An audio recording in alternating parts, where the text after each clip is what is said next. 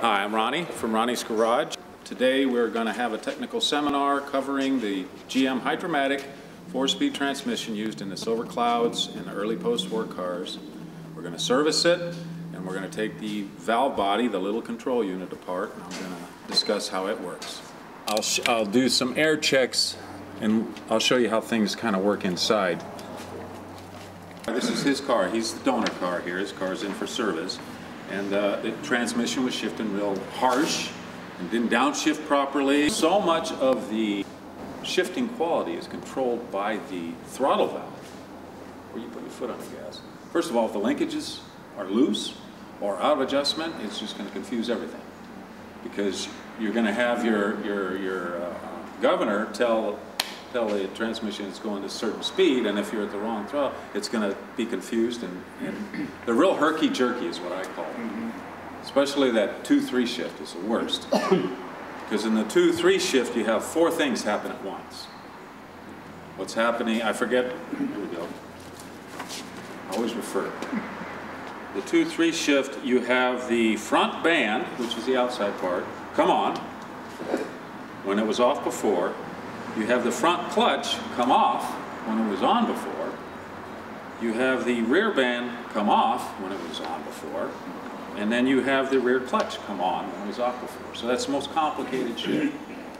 And if inside the valve body, any valve has got a burr on it or sludge and is not moving it to its proper specifications, then it's all confused. So back to the throttle valve being so important. If the car is missing, you're driving it, obviously it has less power, so you can have more throttle pressure. Now, that'll confuse the car, the transmission. It's going to shift harsh, it's going to be confused. How often do you have to adjust that throttle? Every time I service one, I adjust that. There is, in the floorboard, underneath the driver, whether it's on the right or on the left. No, actually, it's on the left side, no matter what. If you pull up the carpet, all the carpet, the filler is on the right side of the hump, where you add transmission and check it. On the left side, there is a little access plate that's about this big with 6 screws. You can take that off, and you can get to the band adjustments down from there. I do them from underneath. It's a little harder, but I can do it by feel. I've done it so many times. And then off to the left of that, there's a little rubber plug you lift up, and there's a set screw adjustment on a lever, and you can adjust your TV shift there. That is presupposing everything else is in proper order up the line. And many times I run into, we'll get into it a little bit once we start getting it apart, but every time you service it is when you want to adjust that. At what point do you actually go the next step on these transmissions and say, look, I need to rebuild it completely, or I just need to put in a couple of new bands and restore it? Well, you can't just put in bands, and you can't just put in clutches without taking the whole thing apart. You have to take the whole thing apart. So generally they're rebuilt. Changing to a modern thing on these old cars can be done. The problem is the brakes work off of the transmission on the Silver Cloud. You have a mechanical assist with a hydraulic attachment for the wheels, and there are companies that do it. They just take all that out, put a modern engine in it with a modern transmission, put a hydrovac type brake booster underneath, and it works fine. Of course, when you go to resell a car, generally you're going to lose money on it. And generally, the cars that are like that go to limousine companies because they run the heck out of those cars usually. And they want something that's not going to break down, not going to cost an arm and a leg to fix. Most people that aren't limo companies buy these cars for aesthetic value and workmanship, and they generally want to keep them fairly original. It's a pretty big deal to change the whole braking system. All right. Now we'll cut to over here, and I'll start making a mess. Ronnie, don't the rear shock dampers are likely to run out the transmission as well? To adjust the ride could... On the early post-wars, yes. So the R-Type and Mark 6, the Wraith, they have an extra control lever on the steering that there's a pump on the transmission that pumps pressure. So what it does is when you operate that, it adds pressure to the rear shocks that work a valve and change the damping effect. On the Silver Clouds, they went to an electric, so it's an off or on. Oh, okay. There's an electric switch on the steering column, and it's an on-off switch. It's not a variable. It's a soft and a hard, and soft is down and hard is up. So what I'm going to do, here's your sump. Up in here, you can see you've got some shift linkages, and here's a throttle valve linkage up there. So when you service one of these things, you want to pull the pan off, obviously drain it there. You want to pull this cover off, and you rotate the flywheel to a certain spot, and you'll see there's a drain plug. So you can drain the converter on these. Most modern cars you can't, unless you take it out. So there's a nice drain plug right here. And these things hold usually about 12 quarts, so there's a lot of fluid in there.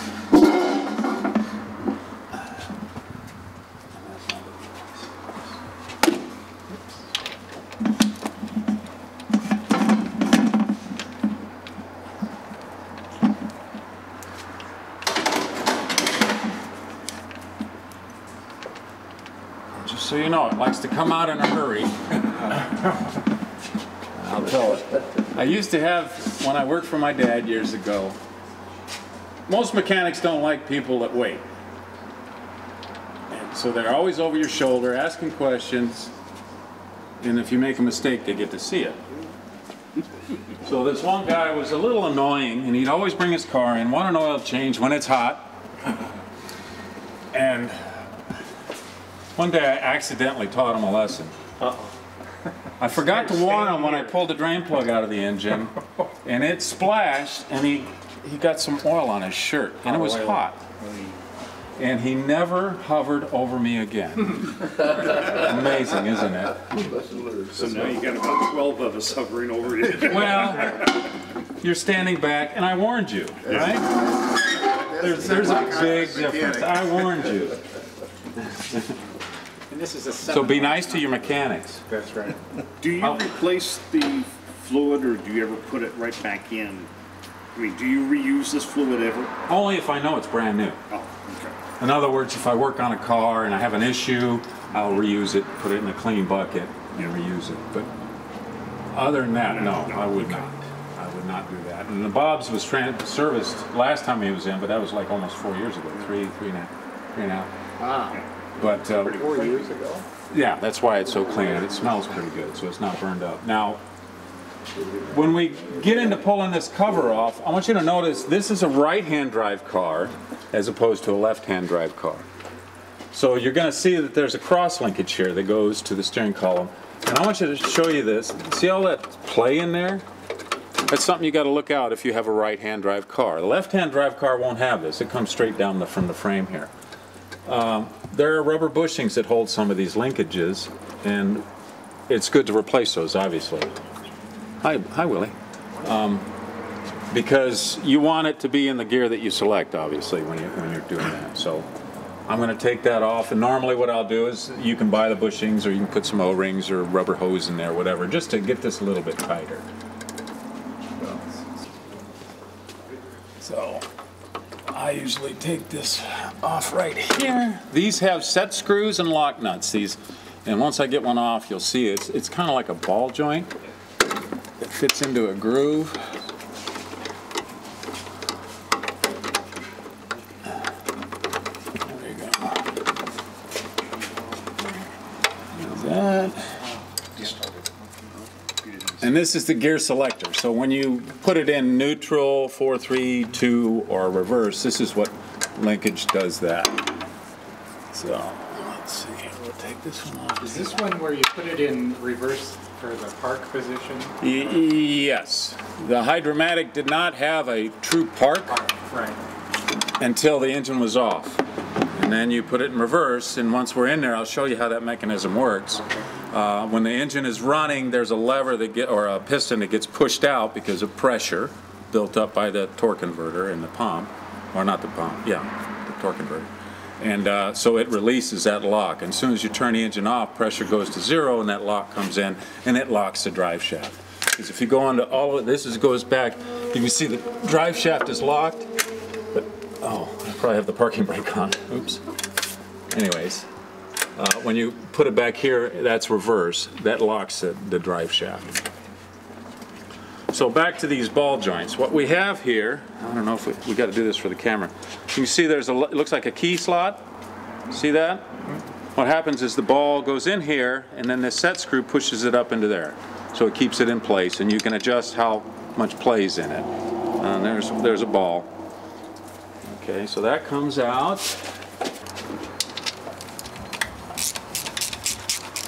So what we're doing now is pulling off this bell housing cover so we can get to the torque converter drain plug and drain that fluid out also. And there are usually 8 slotted screws originally, but most of these have been changed to a hex head over the years because someone has lost them or find them too difficult to put back in. Is there a torque requirement for those? Or There is somewhere, but it's a 1/4 inch bolt, 1/4 28, so maybe 6-8 pounds. So as you can see, there's your bell housing cover. Has a big hole in it, and you can see there's a little pointer in here. Yeah. On the flywheel are your timing marks. This car, you do not set the timing with a timing light while it's running. This is static timed.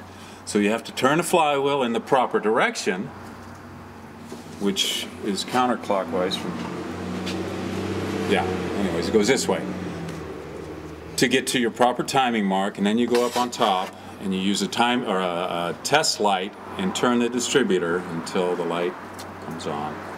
Then you know the point's open, and that's how you set it.